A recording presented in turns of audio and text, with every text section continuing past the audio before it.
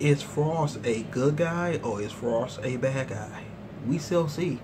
Because he actually hit Goku with that guilt card, and Goku good heart might just make him throw them. He just threw the mask because Frost literally fighting Goku where he like, I gotta fight for the children, the people in my family. I'm trying to end the war.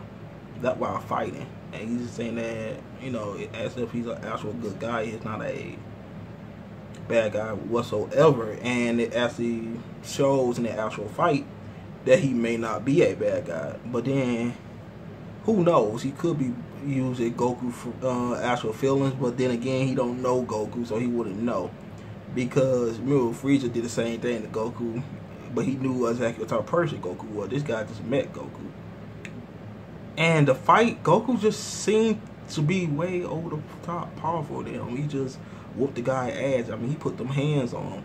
And Frost could not do anything but to get his ass beat. I mean, he just took them punches. He got that ass beat. And Goku was just destroying him. And it got to the point where Boom kind of root Frost on. And, because he like, do your best for us. You know, she ain't want to say it, just she felt bad for him. You know, like I said, these are good people, and they don't like to see people that actually good people go through a situation like that.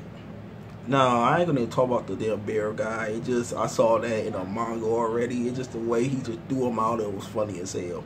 And how Champa would act like a baby. But the animation of this episode was pretty good. It actually showing that Dragon Ball Super going in the right direction with this animation.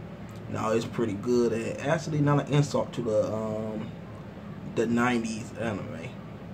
But anyway, tell you guys thanks. Make sure you rate, comment, and subscribe. I'm out of here. Peace.